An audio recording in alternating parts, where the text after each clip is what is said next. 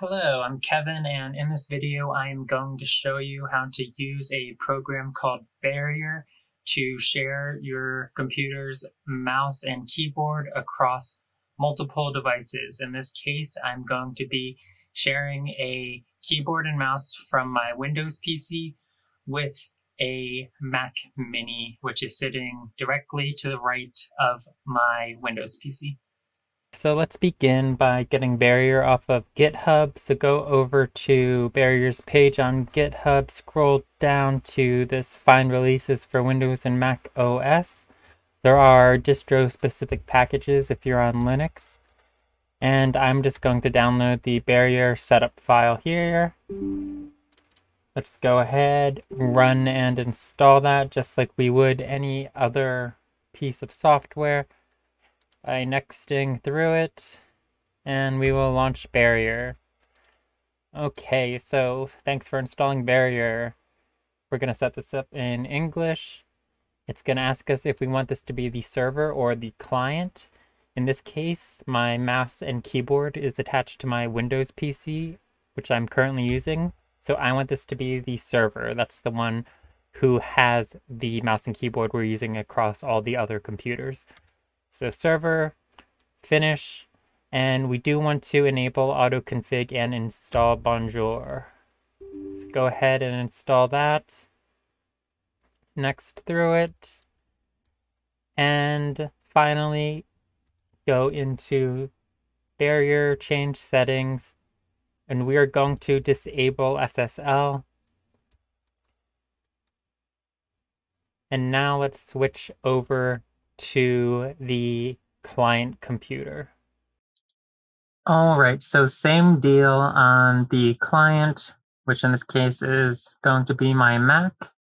Go over to Barrier's page on GitHub, download the DMG file, and I already have it downloaded, so I'm just going to open that guy up.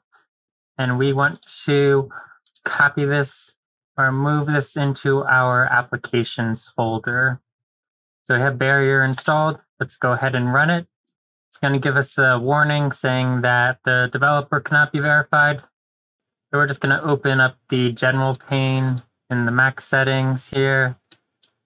And let's see. Let's close this for now. It's going to say Barrier was blocked. We're going to say open it anyway. And now we can go ahead and open that guy up. And finally, it's going to ask us to open our system preferences again, going to privacy, accessibility, and we want to unlock this guy. So type in your Mac password if you're on a Mac, enable Barrier, and now we can close out of the settings. Then finally, we should be good to go ahead and start Barrier. So now we have Barrier running as a client in this case. Its name is given to us with the computer name. And again, I'm going to go into the Barrier settings and I'm going to disable that SSL.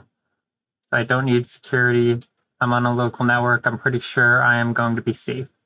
So pay attention to this screen name here. Whatever your screen name is what we're going to use on our other computer. Let's go ahead and just start that guy and switch back over to our server.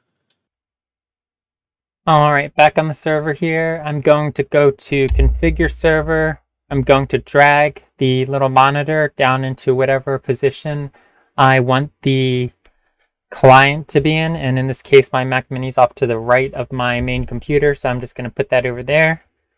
I'm going to double click that guy. And I'm going to type the screen name as it shows on the other computer. So Kevin's Mac Mini local. So exactly like it says it on the other computer. Hit OK. And I'm just going to reload this guy. And let's see if that is working. Alright, so it's not working quite yet. There's one thing we should do on the client computer if that's not automatically working here. First is to hit the reload button on the client.